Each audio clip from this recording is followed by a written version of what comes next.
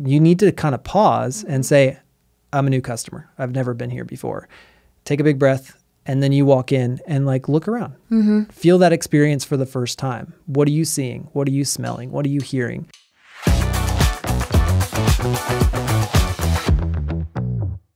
Welcome to the Maven Marketing Podcast. Today is Maven Monday. I'm Caleb Agee, and I'm joined by our senior strategist here at Frank and Maven, Leslie Clark. Hi. Welcome. Thank you. We don't have Brandon in the shop today, so we're holding down the fort. We're going to make it happen. This is the place where we help you eliminate waste in advertising, grow your business, and achieve the big dream. And there's an old saying. It goes like this: you never get a second chance to make a good first impression. And that's exactly what we're going to talk about today.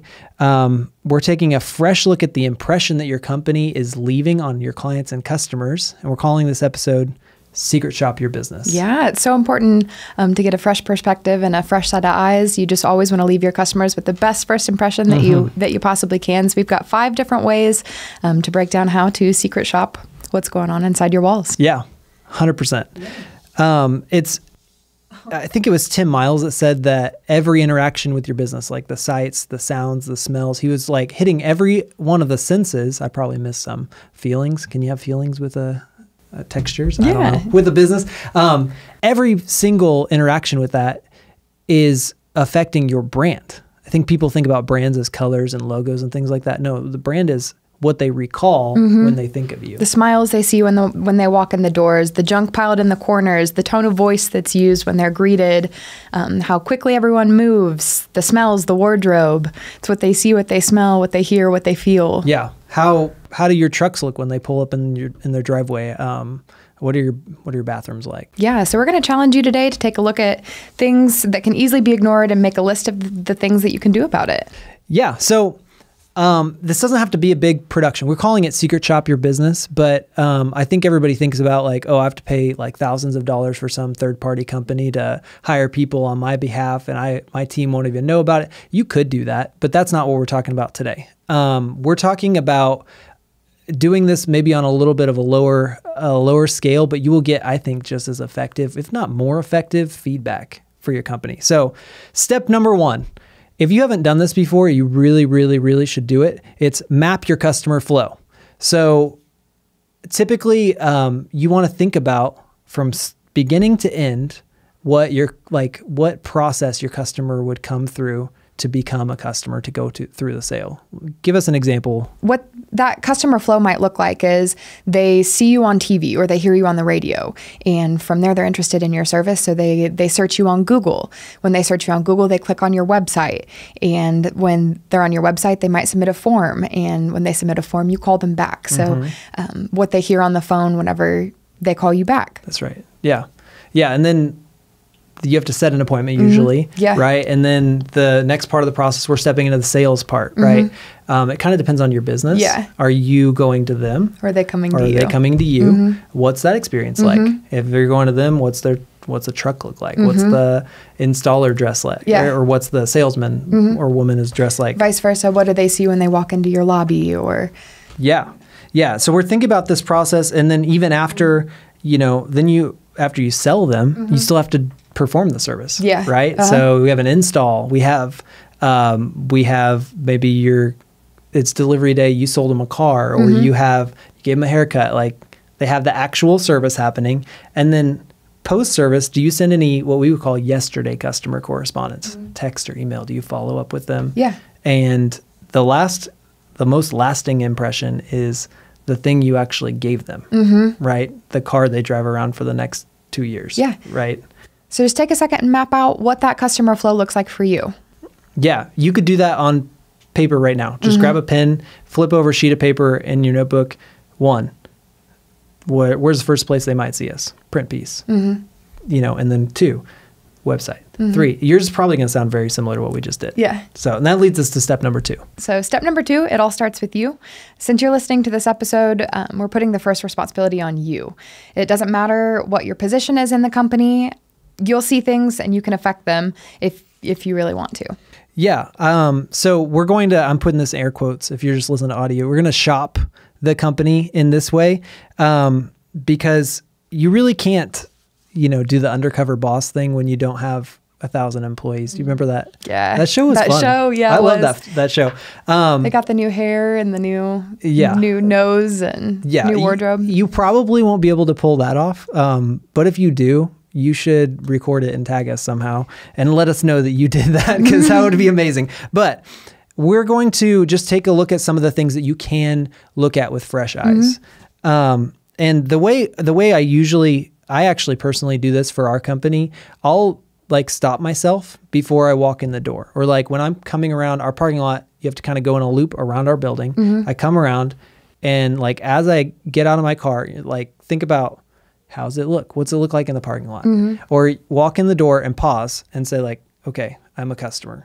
And because normally you'll just kind of barrel in the door, walk to your office, hey everybody, and you're kind of to your desk and start your day. You're getting to work. Yeah. You need to kind of pause and say, I'm a new customer. I've never been here before.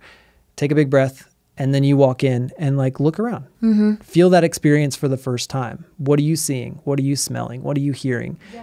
Who's talking to you first? What kind of mood are they in? How are they presenting? What are you smelling? Is there junk piled up? What state is the office in? Yeah.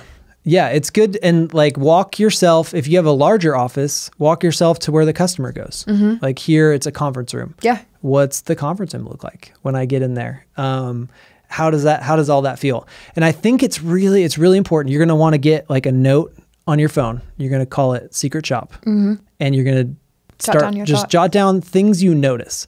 If you have an easy solution for it, that's fine. We're going to talk about how to arrive at the solutions later, but I think it's important to just jot down your thoughts. What are you noticing? You could also do the same thing on your website, right? Yeah. I think it's good to think about what happened to that person that day that they ended up on your website that day. What questions are they asking? What hardships did they run into that day? What made them willing to take that action and come find you today? Yeah. So again, we're going to do some breathing exercises. You're going to type in your URL, but don't hit enter yet. Close your eyes. I found a leak in my roof today. Enter. And then what do you see? What's the first thing you're seeing? What are you noticing? Yeah. If you meet them on your website addressing that leaky roof first thing, you've automatically won them over to solve their problem. That's exactly. Some other practical things, and I realize you may not be the boss. We said it doesn't matter. You're going to at least observe these things. We're not going to necessarily solve them yet. We're just observing, we're tracking them down, because there's 2 steps of observation we're going to try to do here. So take a look at your trucks. Make sure, like if you have a fleet, make sure they look good, they look clean. If you have installers that are third party, like what does that look like? What does your team look like if you have salespeople that drive around? What do their cars look like when they pull in the parking lot? When people walk by and look in the seat, what does that look like? Pay attention to where your team parks in your parking lot. Yeah. Do you leave room for your clients to park in the front row? Oh, that one's so important. I think you can tell a lot about a person and an organization based on where they park. Lastly, I think wardrobe is such a big deal too. What impression are you giving from the minute you walk in the door? Does your team have uniforms? Do they all look presentable, or are there wrinkles present? Just kind of how you're showing up to your customers in the world. Yeah, if you have like, I'm wearing a Frank and Maven shirt, it's an older one, but if you have like swagger, like polos or uniforms. Just unifies your team immediately. Yeah, that's not what we do here at Frank and Maven, right? But like that may be what you do at your place, and it may help, especially if like a service company where everybody kind of needs to look like they're on a team. I think that's solid, but make sure they all look good, right? And then we're going to move on to step 3, which is call in fresh eyes. And you've taken a look, and the reality is that you can only remove yourself so far from your own company. You see it every single day. This is the world that you live in and the environment that you're exposed to every single day you show up. But someone with a fresh set of eyes doesn't have that first impression that that you've grown normal to. So call in a fresh party here. Even when you're making an extra effort, you won't see everything. This doesn't have to be something big or fancy where you hire some third party. Call in a friend. Maybe pay him a couple dollars to go in, buy him a gift card, toss him a 50, something like that, and ask him to just walk through your doors and experience your service like a brand new customer. It kind of depends on what you're doing or selling, but you could even give them like a free product sample, right? Like I gave the example of haircuts, right? Give them a free haircut or, you know, but I think it is important to pay them for their time because they'll take it seriously and they'll do it well. The one other caveat I'll give is like, if you have like a large ticket item, it's probably hard to sell a roof to a secret shopper. Yeah. You know what I'm saying? Because you're going all the way through that process and they won't, even down to the install, they won't make it to the end of your process. At the bare minimum, have them take a peek at your website, have them hop on the phone and try to schedule a review. Well, I was going to say, even you may have a buddy who will be, or like if you're selling a car or something like that, you might have a buddy who's like, hey, it's time for me to buy a new car. You could forego that sale and say, hey, I want you to do me a favor. Here's what we're going to do. I'm going to give you $50. Take your wife out to dinner. I'd like for you to call back at the front office or I want you to come to the car lot. I want you to start walking around. Walk through and express your interest. Write down, like, make sure you take some notes. Tell me what it's like. And you want them to, I think it's important to have them gather both good things and not so good things that they notice. Yeah.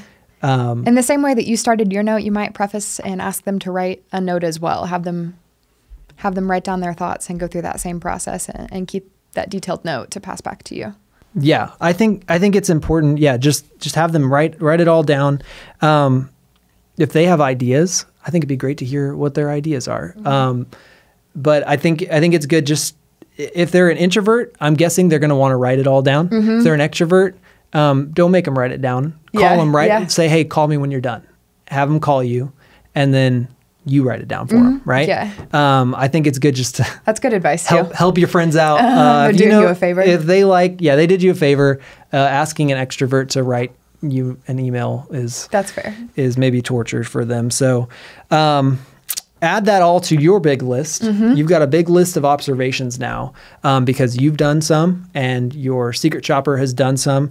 Next, we're going to make a hit list. And what I hesitate to do, the dangerous thing to do in this is a boss could start secret shopping, could put on fresh eyes and start noticing things around their office and just barrel through the office like Meryl Streep in Devil Wears Prada. Like, you know what I'm saying? Coat, stick, you know, and just start like thing. But the danger of that is like you'll get quick results with that. I'm talking to you managers and leaders. You'll get quick results with the like, get that, do that, get that. But you will not get lasting results with that. You really want your team to get involved and be bought into this process so it's deep and lasting change and not just a quick cleanup of the fast things that you notice. And so how do we get them invested? What we're going to do, you're going to call a meeting. You're going to bring in 2 or 3 interested parties, right? If it's about maybe your front of office experience, call whoever your front of office person is into this meeting. If it's about your sales experience, call a salesperson or multiple salespeople in. If it's about your install, call them in, right? We're going to just bring in maybe a few parties and we're going to list your notes of your observations. Tell them what you've been up to. Yes. Yeah. Say, hey, I've been secret shopping. I had somebody else secret shop. Here's what we've noticed. And what I would encourage you to do is not give the answers to all these problems right away. So you are giving the symptom, but not the solution, not the prescription. And so you're going to say, hey, I noticed that the front of the office feels kind of cluttered and cramped when I walk in. Or when I go to our website, I'm left with questions. Yeah, it doesn't really tell me what's going to happen to me next. Or it doesn't lead me, it doesn't quickly show me where to go. And so what you want to do is you want to take those observations and then say, what should we do about it, guys? Have your team build the answer with you together.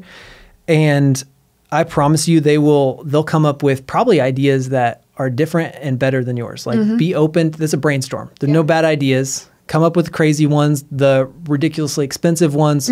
Don't care, right? Don't be afraid. It's okay. We're going to write them all down. That brings us to point number 5. Prioritize and attack it together. Maybe start with the low-hanging fruit, the really easy things to do something about fast. And make them 90-day rocks. Make them 90-day, we call them rocks, but it's 90-day goals or objectives. And put them in a realistic order to attack and take care of together. Yeah. So I think when your team has that list, the other thing is like you probably shouldn't be responsible for all 3 of your list, your rocks, right? If we're calling them rocks. What you want to do is like assign an individual, maybe one for each of them, or maybe you just have one this quarter. Yeah. Give that to one person and say, hey, you're in charge of that. Here's the resources. You have authority to pull this off. Knock it out. Yeah. And watch them run with it. If they're a motivated person, they'll probably get it done in faster than 90 days. Depends on what it is, right? Yeah. But then you kind of want to keep that list running and come back and say, okay, next one is going to be a little harder. Maybe it's going to take us 2 quarters. How do we break that in half? Or the next one's a strain on the budget. Like we're going to have to redecorate. Yeah. We're going to have to buy a new couch. That's a big expense. Well, let's save up for it. Let's make a plan in the budget that we're going to do that. So you're going to keep coming back. So that is secret shopping your business. You're going to start by mapping your customers' flow. How do they come to do business with you, and what's the process from beginning to end? Start the first impression to the very last one, and what do they see along the way? You're going to take it upon yourself to do it first, right? And I think you need to look at it yourself with fresh eyes. Close your eyes, take that big breath. Everybody be like, what is Leslie doing on the way into work today? Walk in like it's your first day. What is she doing today? She's secret shopping. That's what she's doing. And then 3, you're going to call in some fresh eyes. If you're not the boss, you may not have the power to swing like a $50 gift card around or something like that. But if you aren't, I would encourage you, show them this episode. Go talk about doing it. And then it's kind of fun to play secret undercover spy sometimes. Well, we've also done that for our clients in the past. Sometimes one of us will have, you kind of have to have at least a reasonable need for what they're selling, right? You can't, I don't know, like you probably wouldn't go to a barber shop or I wouldn't, I don't know. There has to be like at least a reasonable need. But I think it's a lot of fun. You've done this I actually recently. did this today. Yeah. I had an experience today, kind of a fun one. I actually got to get a facial today on behalf of one of my clients, and it was really fun to just break that experience down and provide my feedback on what I noticed, what I enjoyed, what I saw room for improvement on. Yeah, it's so much fun. So call in those fresh eyes. Call your marketing people, call your friends, whoever that is that you trust to give you honest feedback. You don't want like a negative Nelly coming in and just picking you apart. That's not going to be helpful or constructive.